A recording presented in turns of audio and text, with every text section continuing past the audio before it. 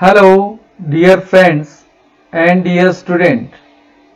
Today our topic is law of supply, the very important topic in economics. We have made different laws in economics. So these laws have some assumptions also while making the economics topic and subtopic. Here I have taken the law of supply. Law of supply states that ceteris paribus, it means the other thing being unchanged. So there are different variables which should not be changed. There are different factors which affects the supply, they should remain constant, and it is a word, explain it, we have used the word ceteris paribus.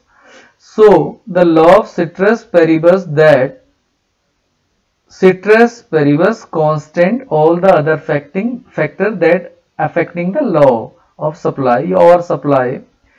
We have the two valuable variables, these are the price and the another one is the supply of a commodity.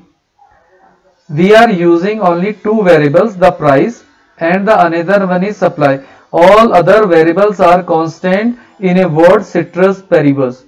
So we are correlating these two words. What happens when the price changes to its supply of a commodity?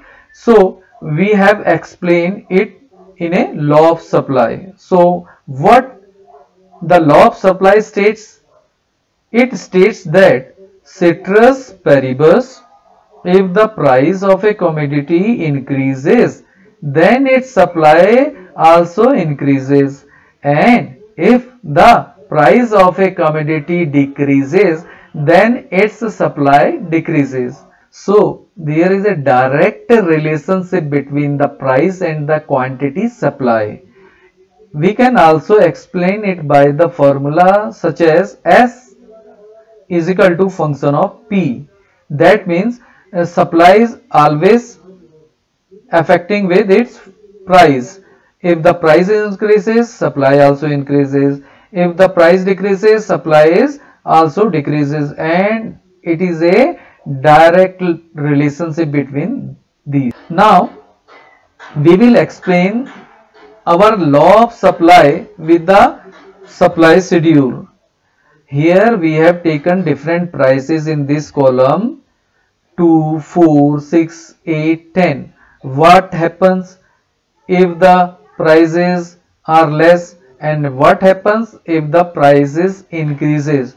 So the quantity supply of commodity supply showing when the price is 2, the supply is 2, and when the price is 4, the supply is 4, and similarly when the price increases up to 10, the quantity of supply also increases up.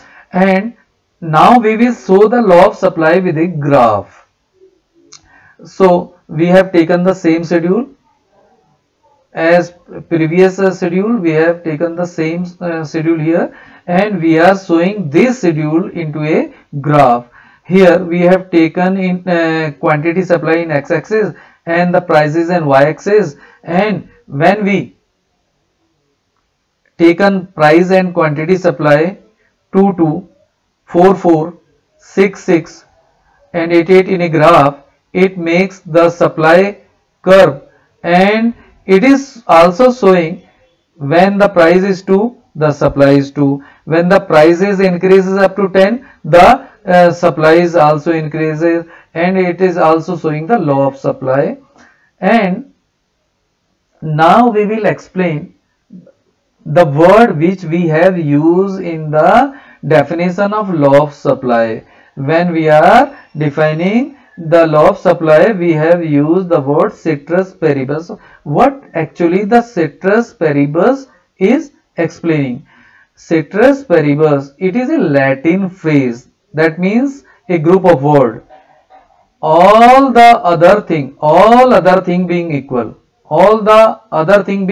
they are not changing and they are remain same, and it is first used by Cicero.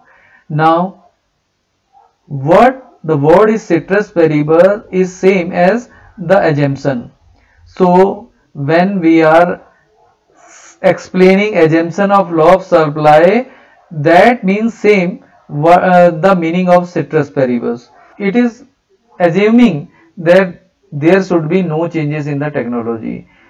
If we change them, then the law of supply could not work. What is the other assumption of ceteris paribus? There should be no changes in the government policy. The third one is there should be no changes in the price of a substitute goods. The fourth one is the price or cost of factor of production should not change. There should be no changes in the prices of a commodity in coming future also, and the number of firms and goal of firms should be remain constant. That makes the ceteris paribus or the assumption of the law of supply. Now there are few exceptions. What are the exceptions where the law of supply could not work? The first one is if there is a chance of increase of price of a commodity in future.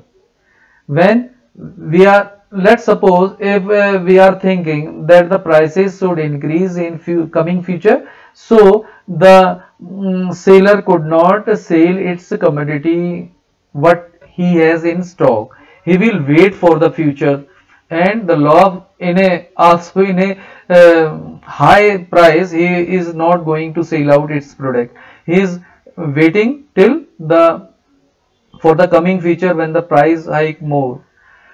Now the next one is where it is also exception of law of demand if some of the agriculture products, especially which are non-durable product, law of supply is not works there. The third one is perishable good. This point is same as what I have said in the second point, perishable. The next one is rare goods. It is also a exception of law of demand. The monopoly, if there is a monopoly, then the law of supply could not work. Old fashioned goods are not demanded in the society, and if a person wants to sell it, it will be sold out in a lesser price. So it is also a exception of law of, and here I have finished this topic, the law of supply, and please like and share my